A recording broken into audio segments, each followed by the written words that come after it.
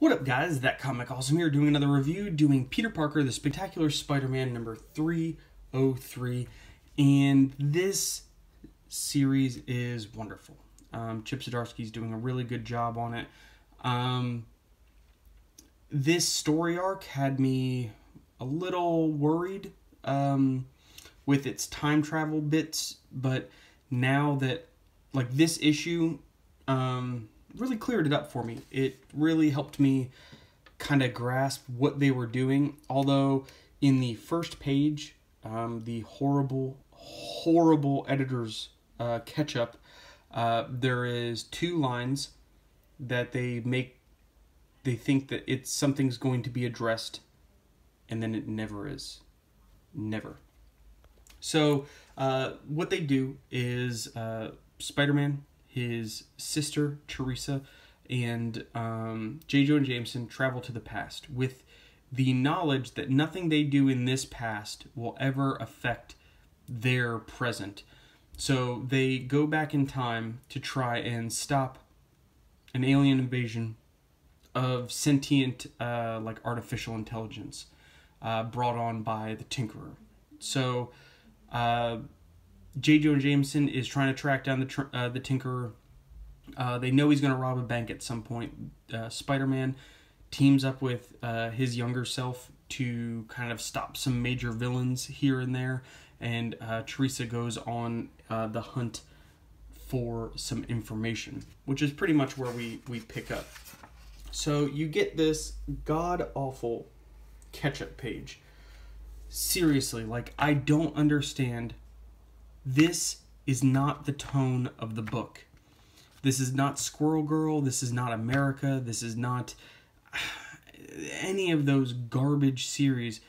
This does not need to be talked about, like this. Give me a standard catch-up page that I can actually get a little bit of information off of. These are the lines that that make zero sense. So it says, but Teresa already uncovered some secrets on her own. Yeah, she found out she's Peter Parker's real sister. It's like, how does that help them stop the Green Goblin or the Tinkerer? And it says, turn the page and find out. I'm going to spoiler alert. It doesn't. It has nothing to do. They make it seem like, okay, that part of the story has something to do with them stopping the invasion or them stopping the Green Goblin. It doesn't. It doesn't have anything to do with that. Also, a side note, in the editor's notes here, you have the fact that the Green Goblin finds out that Peter Parker is Spider-Man by accident, or not by accident, through J. Jonah Jameson's past self, as JJ let it slide to his past self that Parker was Spider-Man. Kind of being ambitious, the past J. Jonah Jameson wrote a story, not publishing it, but it was just on his computer. Norman Osborn sees it and then finds out the secret. I don't know if there is any correlation between now and both of the major Spider-Man series. A form of Norman Osborn within the same issue structures finds out that Peter Parker is Spider-Man and has a vendetta. It just seems a little more than a coincidence, and I wonder if something is paying out, will pay out from that. So we kind of get the catch-up, This is the page, I guess, that it was supposed to be, this is how her being his sister helps. So they're looking for the Tinkerer. They can't find it. Peter goes back to Aunt May's house, finds it trashed, just sees this pumpkin drawing. He gets a phone call from the Goblin, like, hey, I know who you are, Peter Parker, blah, blah, blah, blah, blah. And meet me at this, on the bridge. So he's there. He has past Peter tied up.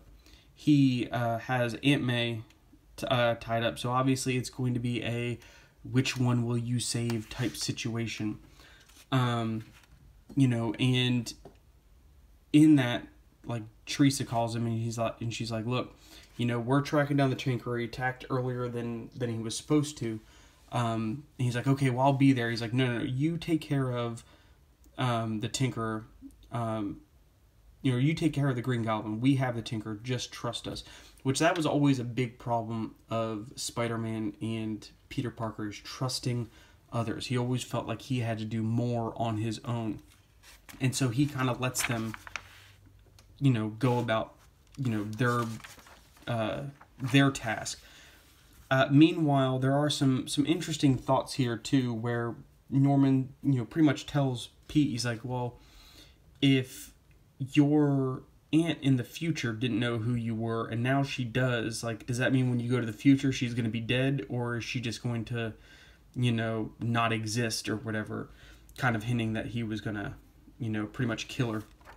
So, some really good fight stuff, and I like this too, where, again, Pete's a little flustered, so he's kind of going after the Green Goblin, and the Green Goblin maneuvers, Norman maneuvers, and Pete says here, you know, what, can't course correct.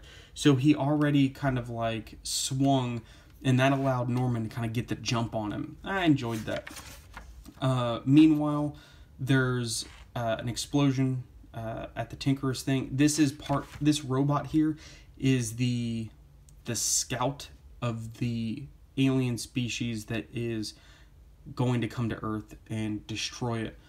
But what it does is gives them the opportunity to save themselves. So he's like, here, this is all the information you need to stop the invasion. It won't harm them. It'll just deter them from attacking.